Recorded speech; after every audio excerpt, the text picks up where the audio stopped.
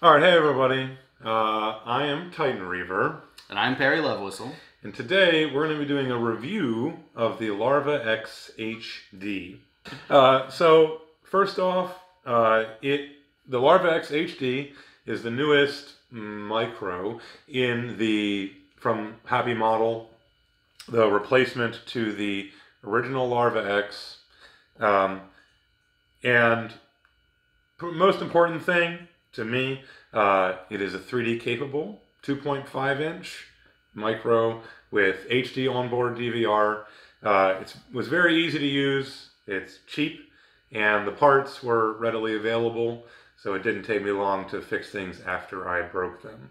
All right, a couple of things that I want to make sure to capture right in the beginning too. Specify HD onboard DVR. We're talking about 1080p at 60 frames per second. So nice, crisp 1080p footage at a usable 60 frames per second at less than $200. So, which is wild. Yeah. And I'd like to give a shout out to Race Day Quads, where I order all of my stuff. Hashtag not sponsored, please sponsor me. But Hashtag not sponsored. So I've managed to break a lot of things in my short career here as a FPV amateur, and they always have me parts within about a week or less to repair things. All right, so we'll go over the things that you get when you buy the Larva X HD. Now there's a lot of much more detailed reviews on this. You can see those at Drone Camps RC as a good one. And they're all great. But so what we're going to really talk about is what it means for people who are not professionals and are just getting into this. So you get the quad itself. So you get it, it comes like this with this sort of sloped back extended canopy. It has the Cat X baby turtle on board. That's where the DVR comes from. A 25 to 200 milliwatt switchable VTX, and then the Happy Model 4-in-1 ESC that's even put on all their little micros.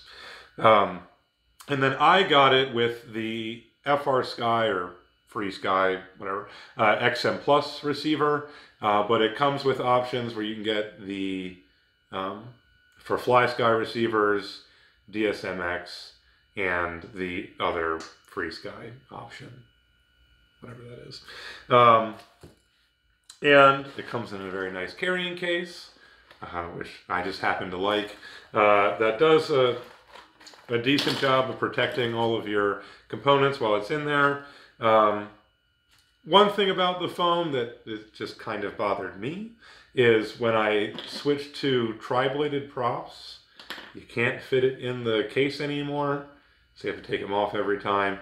Where if you keep the bi-blades that come on it, they can be turned to fit in here. And then in addition to that, you get two Tattoo line 450 milliamp hour 3S LiPo batteries. So right out of so everything you need out of the box, you can bind it up and fly it. And I'm sure it would work well, but because I venture to do everything 3D, I did not do that. So the first day that I got it, I hooked it up and I was able, connected to BL Heli, switched all the motors to bi-directional use, and then connected it to Betaflight. And I've noticed that the stock tunes, to me, that come on these micros that I've been flying, the rates are a little high for my liking. So I did lower all three, the yaw pitch and roll rates, to 525 each. So quite a bit lower than what they were. I want to point out that one of the main reasons for this review, there's already a couple of reviews, like he said, really good reviews out there for this. We are both amateurs though, and if you're thinking about getting this and you're an amateur and you're worried about things like ease of use, durability, stuff like that, that's specifically what we're talking about. And there is, I can't recommend this enough as far as all of those things go. Because you can watch, we've already both posted video footage with this. It's a lot of fun to fly. We're going to probably post more soon. And I wreck it. That's true. So the first thing we'll talk about is durability. And the first remark that I'll make to the durability is actually in terms of the prop guards that come with it for if you want to turn it into a whoop style 2.5-inch whoop. And as you can see, this one is broken quite a bit. Whoosh, whoosh. Yeah. But to be fair to this prop guard, it was wrecked several times at relatively high speeds into very hard objects before they broke. So they did a very good job of preventing the rest of the quad from breaking while they were on. And they definitely guarded the props. Yes, they definitely did do that. The props were in really good shape, even as the prop guards just utterly shattered. Also, unlike a lot of whoops or whoop style, the prop guard is not a part of the frame. So, prop guards broke and were useless, so we just took them off. Of note, if you have the original Larva X and you want the Larva X HD, the prop guards will fit on the original Larva X frame with a bit of finagling in the way the stack is arranged. And actually the background picture of my channel, that's the thing that you see sitting there, is the original Larva X with the prop guards on it. And I found that setup to be super manageable and really nice to fly. So for if you wanted a little whoop, and would probably be even better if you were to use either one of these things indoors, which I don't really recommend either, at least not at my skill level. I still break them regularly. But so the prop guards are not part of the frame, so they're easy to replace. The frame itself, there's again been a lot of reviews and a lot of people saying that they're worried about the durability of the frame. And I'll show some footage here of me wrecking it regularly. Just smashing that thing. Like, first 3 seconds of my flight, straight into a tree. Dodged my face, but then right into a tree. So I think that the frame is relatively durable for what it is. It's not a very high mass quad. So, and with the bi-bladed props that it comes with, it's pretty manageable in the speed. But one thing that actually Perry said to me while we were flying is that I seemed a lot more confident while doing it, which we'll get to in the flight characteristics. And I did, overly confident, and I broke it. And but it was $8 to get a new frame. So I had one of those. I ordered it from Race Day Quads and had it here in a few days. And then that night I fixed it. So I took everything off, put it on the new frame, which led to me doing dumbs. So one thing to note about this is that the 4-in-1 ESC and flight controller is not centered on the frame. So it comes 45 degrees offset on the yaw axes. And when I put it back together, I put it 225 degrees off of zero, which led to bad performance and a little bit of in-field repairs required. But what I think is important to illustrate here is I'm not an expert in any way, and I was still able to buy the frame for $8, put all the electronics on it.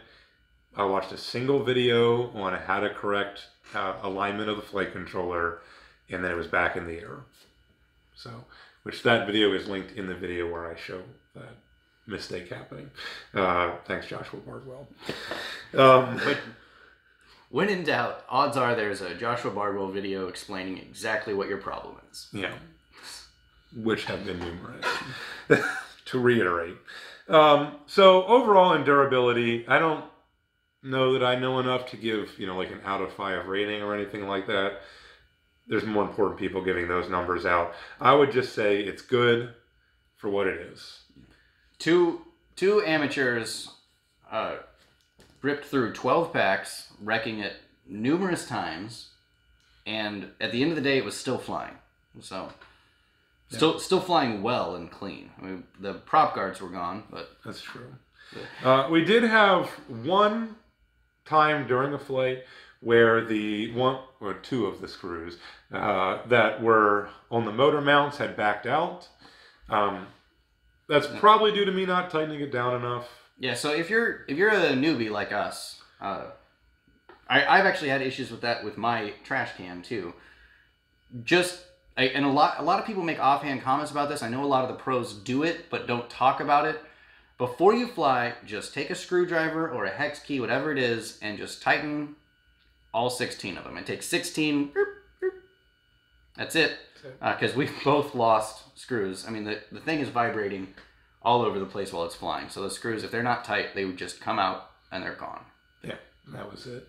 And it, unfortunately, because one of the better moments of the flight, I thought, was ruined just by how much it was shaking, twerking in the air, is what I wanted to say.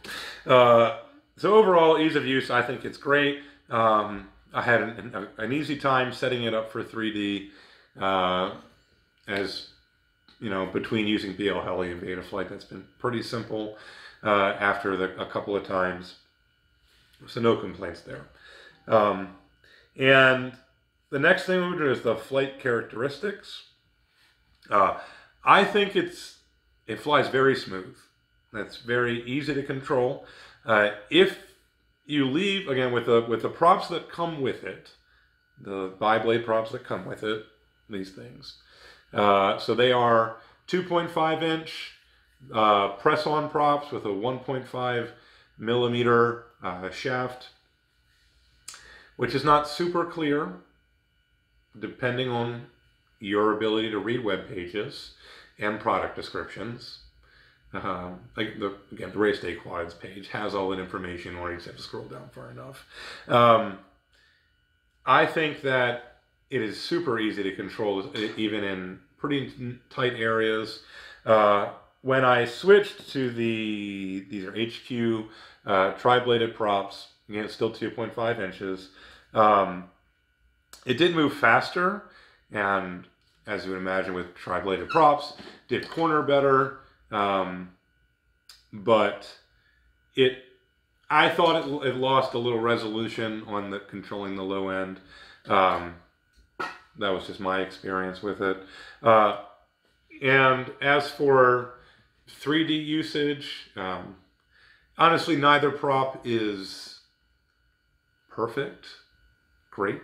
They work. They work just fine for inverted flight. And I'm still trying to find a 2.5 inch prop that I think would work better. But these have all worked, and they go to show that you don't really need special props. You know, you just won't be quite as good when you're inverted. But like I mentioned before, since the flight characteristics do let you feel like you're locked in, you will feel very confident while you're flying, which I found really refreshing, because, you know, we're both pretty new, and when you are struggling to fly, it starts to get a bit demoralizing after a little while. Like anything that takes practice, the beginning of it is difficult. And especially when you feel like you're doing really well in the sim, and you've been practicing for weeks or months, and I've put lots of hours into the sim, and you feel like you can do it, and then you get the real thing, and you can't, or you barely can. It's hard. But I thought that this thing just lets you feel like you knew, like, all of the responses that you'd expect happen when it went the amount that you expected it to. It does not handle high winds all that well. Yeah, that's one thing. All the big reviews we read talked about how it works just fine in high winds, just like a 5-inch quad is what they all say, and I find that really hard to believe. Yeah, I think in the hands of a really experienced pilot, it's next to negligible. You can compensate for it, but you definitely feel it. Maybe, and like I said, maybe it's just because we're just coming out of the sim into real life. That's true. You know, when you first step out, things like the wind and breaking props. That's true. Those all become a reality that are. But remember that this all-up weight is still. I'll edit this. I don't know how many grams. Yeah, we'll cut away and we'll have a close-up shot of the scale. We'll use the scale on this. That's the weight of the car without the battery. We add the battery. 106 grams. Even with the weight of an orange, it's still less than 250 grams. And so it's a lot lighter than your big 5-inch quads are. Notably, it is significantly less than 250 grams, which is very important because regardless of what happens in the coming future with this remote ID and the world ending, the world's not going to end, and you can keep flying this and get that 1080p 60 frame per second video perfectly fine. So first of all, if this video does come out before the window closes, which I think is at the end of February. February or March. Yeah, February or March. So if the window to comment on the drone ID legislation is still open, do go comment. I don't think I'm probably gonna wait until afterwards to do the sky isn't falling video. Yeah. Just because I don't want to discourage anyone from commenting, because I still think that commenting is really important.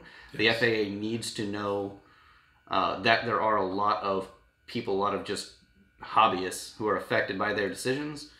But even if the drone ID legislation goes through as it is currently written, the Larva X HD is still 100% flyable, legal to use in Class G airspace. So, nothing to complain about. All right.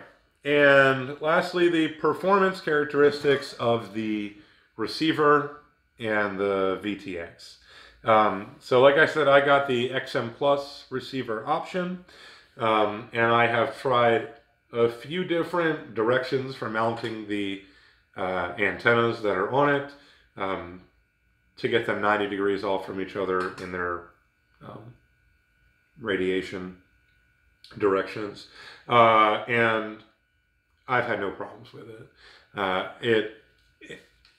It flies as far as I would want to, knowing that if it does not come back, I have to go pick it up, and which has happened. But I feel like the receiver is great. I've been using the Taranis QX7, just as it is, no modifications to either one of these things.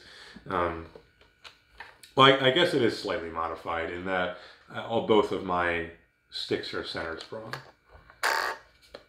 So. Thank you. Okay, just one more. Oh yeah, there we go. Okay,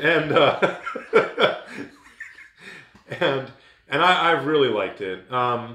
Before I was flying with the Fly Sky option on the original Larva X, still have no complaints towards Fly Sky and that receiver, but I had already bought that thing, so I wanted to use it.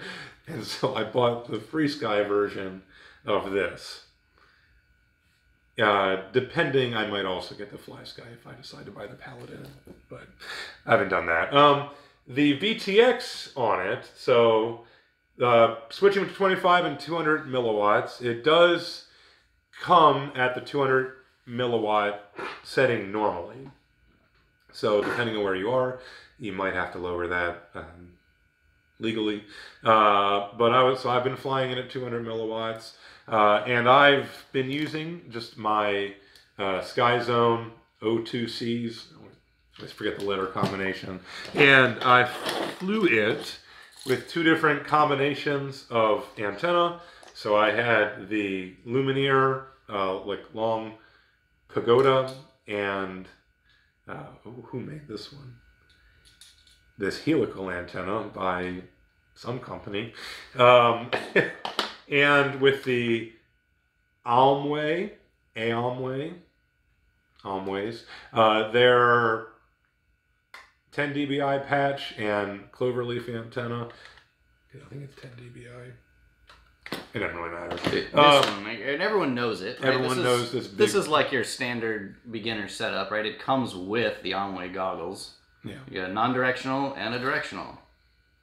So, and I found them both to be just fine. It did seem oddly like this setup worked better in one of the locations, and this setup worked better in the other location where we flew. So if you know anything about that, because there was a period of time where he was flying, and I was wearing these, and he was wearing those, and he was flying and completely lost visual. I did not. Maybe you can roll a shot of that, because it's a very memorable part of the flight right here. So if you have any idea why in that setup a helical and an Omni would have lost. Notably, I'm pretty sure we were facing in similar directions, because I would know that, that obviously affects the direction of the, when you're using a directional antenna. I don't know. And I don't know why one would work better in one place than another. So if you know, leave a comment. Educate us. We don't know a whole lot about radio transmissions. Just enough. For basic radio stuff. And the other difference between our two setups is he was using his Almway commanders, so the receivers are slightly different than what's in mine. So it may have been a matter of the different way of programming the diversity. Yeah, the different ways of programming the diversity. So that information is not easily available. And so I think that's mostly it. I'd say quick synopsis. If you don't own a quad yet, and you're thinking about getting one, and you're scared either of the cost, worried about breaking stuff, worried about drone ID, because everyone's freaking out about that right now, I would say the Larva X HD is it's great. It's pretty great. And if you are thinking about getting into quads and you've got the money, I'd say probably the best setup for a beginner would be to get both the Larva X and the Larva X HD. Put the prop guards on the Larva X and use it for indoor stuff only. On 2S. On 2S. And then prop guards off on the XHD on 3S outdoors. Obviously that'd be a way more expensive setup, and you could probably get better performance for lower cost than that. But out of what we've got here, I think that would make you happy for a long time. And it's honestly hard to describe how happy I was the first time that I saw the DVR recording, because before that I had been using, failing to use the DVR on this, but using mostly the DVR from my goggle feed for all of my flight footage that I was reviewing and posting, but mostly reviewing to see what I did wrong. And then when you just review your own flight footage and you see that 1080p at 60 frames per second, it just feels better. You feel good about what you did. You can clearly see all the times you made a mistake. And it's a lot of fun. That's one thing. Setting up, I forgot, in ease of use, the OSD was super easy to set up. And this has all of the telemetry information that you could ever want. So I like to have my stick overlays in the OSD and False Horizon and a bunch of other data, because I like looking at numbers and things. And I found that to be really easy to set up, and it all worked very well. Well, that's all. So if you enjoyed this and you'd like more product reviews or anything, if you have any suggestions on what we should upload. Put in the comments below. If you have any critiques, put them in the comments below. And anything else, like, comment, share, subscribe, and you know what to do with the bell. Hammer the bell.